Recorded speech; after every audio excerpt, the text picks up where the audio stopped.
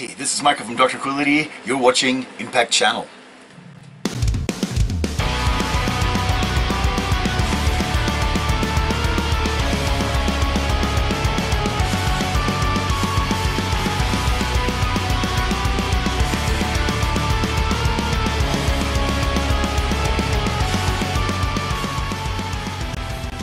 Hi everyone, our guest today is Mikael Stanne from Dark Tranquillity.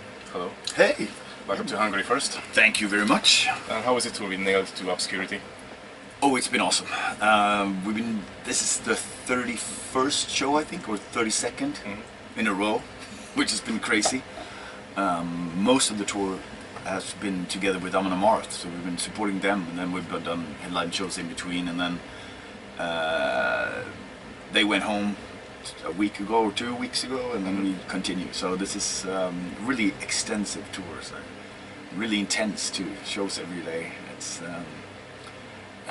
we had Omnium Gatherum with us for a long time, and then but then they returned home, and now it's just us and Nailed to Obscurity, and those are awesome guys that I know, and I love their band. So it's really cool. It's been great. Like it's tough to to go for this long, but it's also I've seen some amazing crowds. We had a lot of amazing people, and we had a blast. So it's Great to hear. fantastic. Who was your favorite tour partner since you formed the band? Favorite band to tour with? Holy shit! Like Omnium Gatherum, we toured with so many times, and Insomnium as well. We had a blast touring together with Sentenced. We toured in America with a band called Enforcer from Stockholm. They were amazing people, so that we really loved. We had such an incredible time with them. But I think mostly it's Finnish people for some reason. Like we always tour with Finnish bands. Obviously there are 200,000 Finnish bands, but we toured with Swallow the Sun last year, and that was great as well. So it's, I don't know, Finnish bands seem to kind of really get along and have the same kind of feeling to it. Do you know the other support band, Watch My Dying? I do not. No, I never heard of them actually, but I will check them out. Are they good? They are. Oh, cool. One of my favorite bands from Hungary. Wow, fantastic. Then I'll check it out. Do you have a funny tour story to share with us? It's hard. I mean, everything it just blurs together because we've been doing this for such a long time. Of course, there's tons of stuff that that just happens, but I don't really get surprised or you hardly pay attention. Everything is just, it's pretty crazy. It really is like being on like camp when you're a kid, because you can do anything and nobody cares, and you just do the stupidest things, and it's fine, because you're on tour. Like no one, you're just with your closest friends. So School trip without teachers. that's exactly what it is. Sure, we have a tour manager, but he's nice. So yeah, but I don't know. Like we sometimes kind of swap stories, of the old days, wherever, like stupid stuff that happened. But most of it's not really for public knowledge. Who was the craziest fan you ever met? Craziest fan? Whoa. We have a really crazy fan, but she's awesome. She lives in Tokyo, and she has seen more than 130 shows. How come 130 shows? She travels everywhere. She's been to America to see us. She's been to Sweden. She's been all over Europe. And when we play Japan, she sees every single show. So more than 130. I'm not sure exact number, but yeah, she's the most dedicated, I think. She travels alone just to see us. And we've gotten to know her very well, and she's awesome. But like the first couple of years, she didn't speak a word of English. And so we could never talk, but now that's pretty good, and she also speaks some Swedish. But Nadi, she's pretty incredible. She will come and she doesn't tell us, so she just shows up. It's like, hello, like the most random places in the world. Like we're in Vegas or something like that, and all of a sudden she's come walking down the street, and it's like, what the fuck? So it's really cool. Like she's the best. And what was the most remarkable feedback you ever got from a fan? Feedback? Oh wow. The most recent, I think, that I really loved was a guy I met in Spain. he showed me pictures. Like we met many times and just hung out, took pictures. But he said he'd been suffering from cancer for 4 years. Like went to like 4 years of therapy and chemotherapy and all that stuff. But and our music kind of helped him to kind of keep his spirits up, so to speak. And he said it was like the thing that kind of kept him going. And then and he gave me some gifts and also a picture of his newborn son, that he thought he would never have. He thought he was going to die, but he overcame the sickness and the disease, and he's now super healthy and looked great and super happy. And so he gave me a picture of his son to keep. So I have it in my bunk, and it's so beautiful. He was such an amazing guy, and it's, you tend to forget those kind of things, that music is, I know exactly what music does to me, how much it means to me, and how much music is a form of comfort and something I always look forward to when I feel shitty or, Same here. Yeah, but I never kind of think that our music would be that to someone else, you know what I mean? It's kind of hard to wrap your head around, but sometimes you get reminded of that, and it's an amazing thing. I love that. So you believe in the healing power of music? I don't know, like whatever makes you feel good, and if really angry, depressing music from Sweden is your thing, then fine. What does art mean to you? Art, I mean, it's something that just sparks the imagination, and gets your mind working, that's what I love about it. Like, art could be anything, obviously, but it's something that is creative, something that's created out of nothing, that just springs from your own mind, and I mean that's an amazing thing. I mean, we're the only species on the planet who can do that, and I mean, sometimes you get nothing out of like watching or listening to something, but sometimes it's super profound and you life changing. So it's so cool and individual, and I love it. I mean, it's just such a super cool thing that we get to do, like as a species, to kind of create something that will affect someone else, and inspire someone else. Really good. Let me congratulate on the last album, Atoma. Thank you. It's at Atoma or Atoma? Atoma. Atoma, right. Are you happy with the reactions? Oh yes, it's been incredible. Like we didn't, as always, you don't really know what to expect. Like we knew we were on to something good, and we knew that we liked the songs, but it's like, oh, is this gonna go over well? Is it too, I don't know, like, is it too much, too little, too what is it? Like we don't know, because you're so into it, the process of writing. But the reviews were awesome. The sales have been incredible, and we play 6 songs, I think, the new album every night, and no one complains. So that's the best review we could ever get, So it's been awesome, and I love playing these new songs live. They go over really well, and it's the only downside is we're not gonna see home for a lot this year. It's gonna be constant touring. What's your favorite song to play live from the new record? Ooh, or in general? I don't know. From the new record, I think right now it's Forward Momentum. And it's the most challenging one, and that's why I like it. And in general, from the previous records? I don't know. I love doing like Final Resistance. I love doing Through Smudged Lenses every night, and that I love that. Just because it's so intense. But it changes all the time. Some songs you are so comfortable with, it's like you can do it in your sleep. But there are some songs really require you to stay on your game, and I tend to kind of like the more challenging songs. You are one of the founding members of the Dark Tranquillity, so you have been in the band for more than 20 years now. What is the thing that keeps you on this path? I think since we started the band when we were 14, 15, something like that, and music totally changed our lives, Me and Niklas started the band, and then Anders came in, and Martin and Anders, and it was everything to us. Like the music was absolutely everything. Like talking about music, trading demos and tapes, and collecting vinyls and CDs, whatever, was everything. Like, that's all we did, and all of our friends were the same, you know, in other bands, and that's it became such a huge part of our identity that I don't like. We forgot everything else, like school, sure, yeah, we do that, but other friends, no, it's just all the metal heads, you know, in our part of Gothenburg.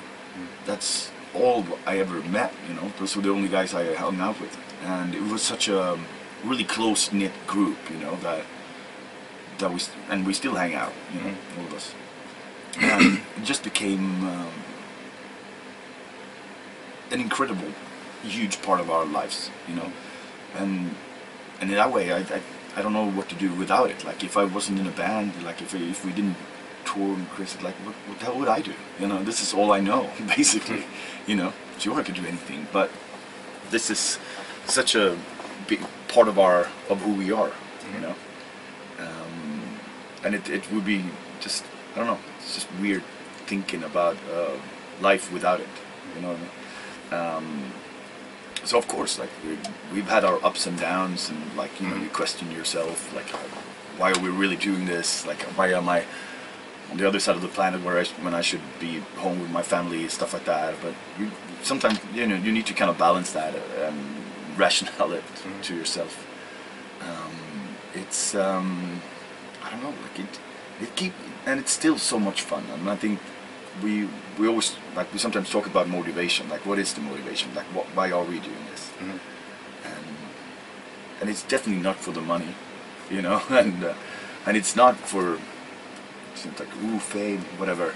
Like, it's because we love performing, and we love being on stage, we love to, you know, entertain an audience, you know, and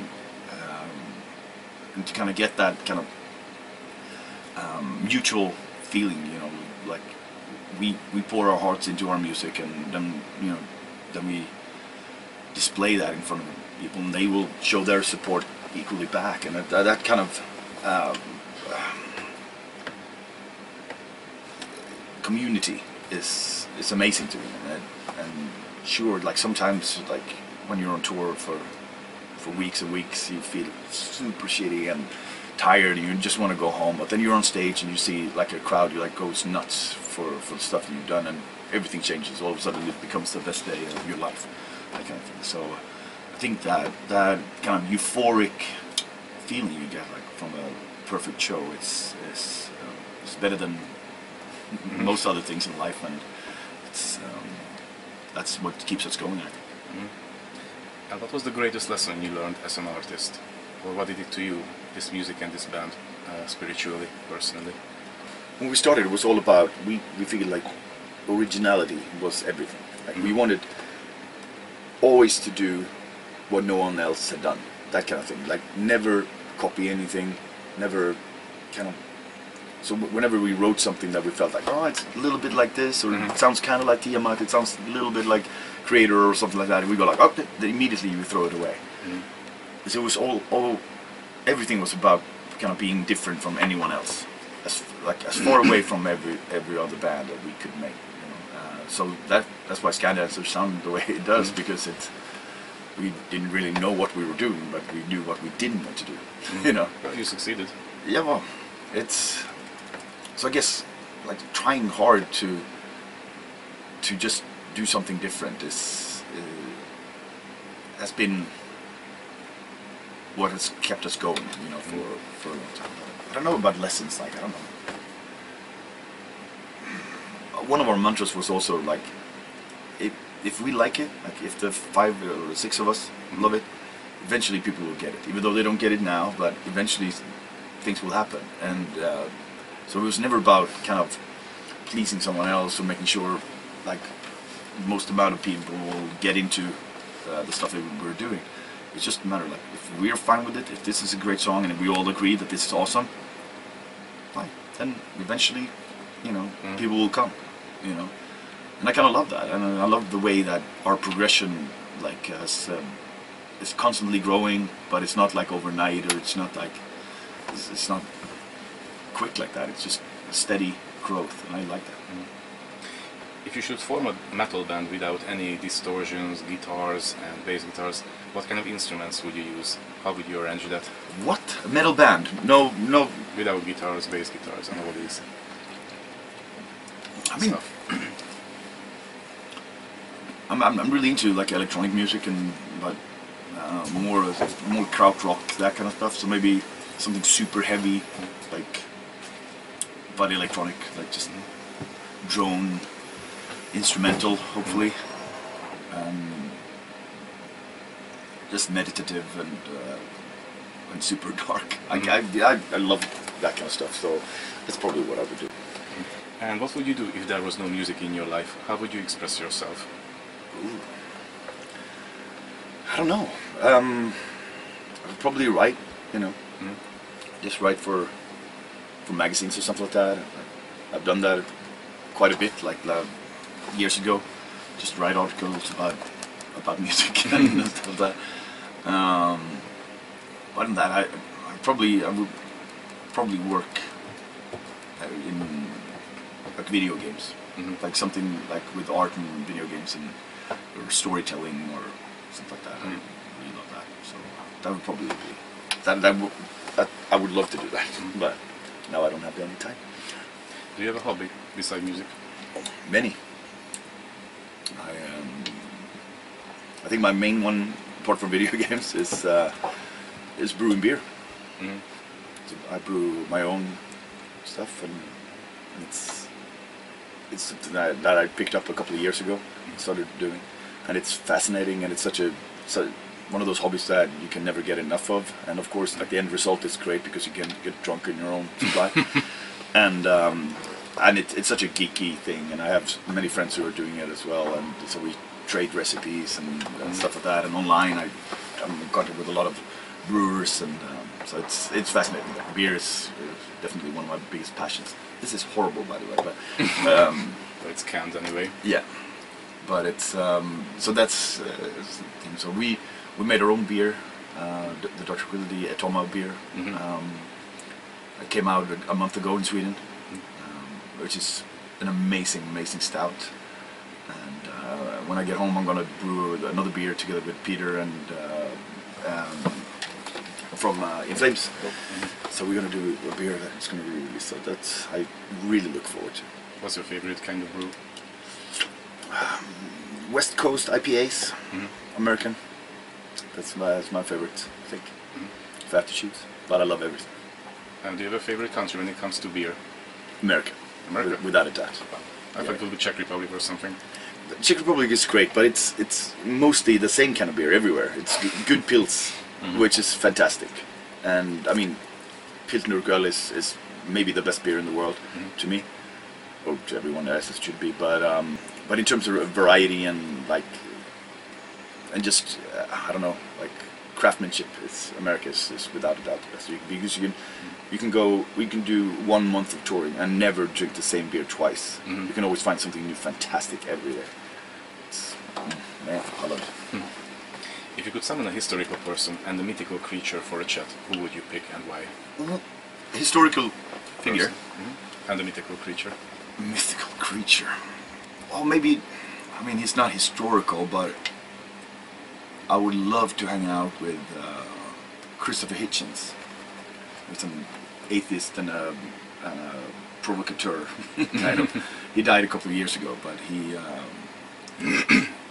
him and Richard Dawkins were kind of like the forefathers of like really like pushing atheism to the world, and he was such a brilliant, fantastic dude, and I read all of his books and I've seen all of his talks and all that stuff, and he was also an alcoholic, so I would have loved to drink and have a couple of beers with him and just pick his brain about things. That would be amazing.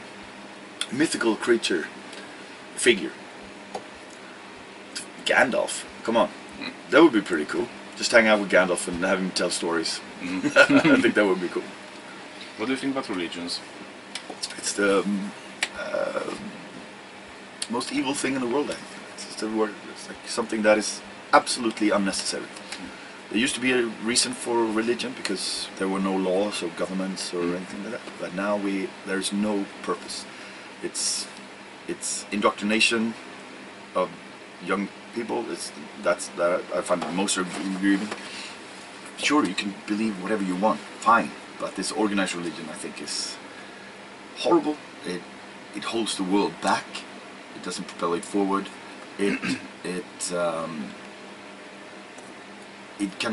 doesn't answer anything. It just gives you false answers to questions you don't understand.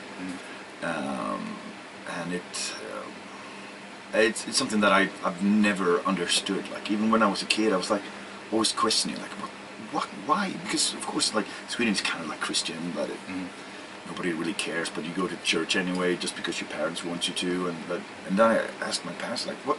Do you really believe this kind of stuff? And said, yeah, why not? It's like, what? But why? Like, why would you? You know, I don't get it. You know. And I went to kind of Bible school and stuff like that, and I was always questioning, like, what is this? Like, sure, nice stories, but nobody can take this seriously. But people do, and it's horrible. It seems like, I don't know, like something that was made up 3,000 years ago. Like, and we're still kind of conforming to the rules that were set up by then. Doesn't make any sense to me. Can I ask a few political questions? Sure. What are your thoughts on this mass immigration that Europe is facing at the moment? I mean, we take in a lot of immigrants in Sweden, and it's tough for us. I mean, it's hard. Like, it's hard to welcome all these people and give them homes and places to stay and all that stuff, and education. So it's difficult, but of course we do it because we're a human, you know. These people need help, you know, and they're fleeing from like a horrible situation. So we do our best to kind of open up our homes and our communities and our cities to people.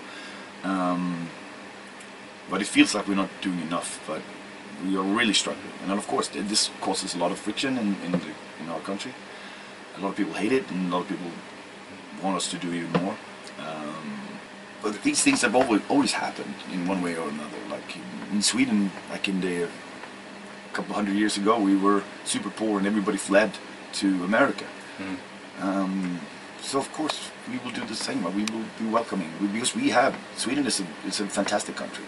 We have a lot of means. We have like everything works, and just come on over. Like take part in what we have. But the integration is of course difficult. But it's something that has to happen. I mean, of course we have to help out our fellow men. You know, come on. Do you feel the society more divided since the immigration? Without a doubt. It's horrible. I hate it. I hate people who are so narrow-minded and scared of anything that is new and different and something that maybe they feel will affect their own lives, you know, because people are ignorant and territorial and stupid, and that's you can really tell. Like even people I kind of trusted before are now showing off their really like the worst side, you know. So it's really frustrating. I've been writing about it a lot because it just makes me so sad. You know, I thought we could be better than this. You know, I know you can tell everywhere, like in France and Germany, like people are so scared of the immigration thing that it doesn't make any sense. And do you have any concerns when you're touring because of the terrorist attacks? No. I mean, statistically, that it's beyond insignificant. So of course not. No. I mean, you can think about it, but it doesn't make any sense. I mean, the fear is the purpose of terror. So why give in to that when it doesn't make any sense? I'm more likely to become president of the United States than to be killed by a terrorist attack, statistically. Besides the immigration and the terrorist attacks, the European Union is facing also more challenges, the Brexit and the economical problems and stuff like that. What are your thoughts on all these things? And what do you think about the European Union in general? I can't say that I know enough about it to really have an opinion that matters, but for me, I mean, sticking together and like keeping like a union it's a good thing. It's been great for Sweden ever since we joined in wherever it was. I don't know, 96 or 97. And it's a good thing to keep stick together and not be separated. And come on, like I don't get it. Like Brexit was, it just seemed ill-informed, and at the same, and again, I mean, it's all based on fear. Like I don't want other people in here. We want to stick to our own, and we are afraid of everything else. Let's vote to exit union, so that doesn't happen anymore. So it's all fear of immigration, and it makes no sense to me. So I think the European Union is a good thing, and we should just keep getting stronger together instead of like separating. Who knows what's going to happen with France, because it's an important country to the EU. So you're not afraid of Swexit, for example? I don't think that's going to happen. But who knows? I mean, there are definitely things happening in Sweden that where people would like that, but I don't think they're in a majority by any stretch of the imagination. All right. You have provided session vocals for many different bands. Who is on your bucket list to work with? Oh, I don't really look for it. You know, it's not like I want to do this. I want to do this. I get asked, and if it's a good band, if it's like a band that I really like or someone I know, I'll do it. But it's nothing like, I don't think of myself as a guest vocal. It's not like I want to do this or this. It's just, if it happens, it happens. But I've done a few cool things, I think, like some fun projects, you know, that I like, and but mostly it's just friends, people I've been in contact with for a long time, who ask me, like, do you want to do like just this little chorus, whatever? It's like, fine, let's do it. If you could pick the bands for Dark Tranquillity tribute album, who would you like to hear on that CD? There's a tribute, Dark Tranquillity tribute album, but it's only with Italian bands, I think. It's weird. And they're pretty good. I don't know. Maybe all my friends' bands, like The Haunted and At the Gates and Flames and Soulwork and that kind of thing. That would be kind of cool. Like old Swedish bands, like just swapping songs, we cover each other or stuff like that. That would be kind of fun. Other than that, it would be cool, like an electronic band or something like that. Like Depeche Mode would do it. Something like that. That would be kind of cool too. Would you go? Yeah. Right. Last few questions. Please name your 5 favorite albums of all times. 5 favorite albums of all time. Let's see. 2112 by Rush. Close to the Edge by Yes. Grace by Jeff Buckley. Oh fuck. Hybris by Änglagård. And maybe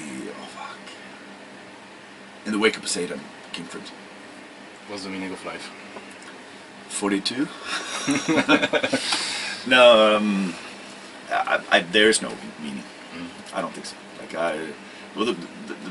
there's no purpose and there's no meaning. But all we can do is inject meaning into it. And for me, that's just have fun, enjoy myself, have as much fun as possible, be a responsible parent, and just like have as much fun and do all the things that it's possible to do, you know, in a short period of time. How would you summarize your philosophy? Do you have a motto? No. Drink beer, maybe. No, I don't.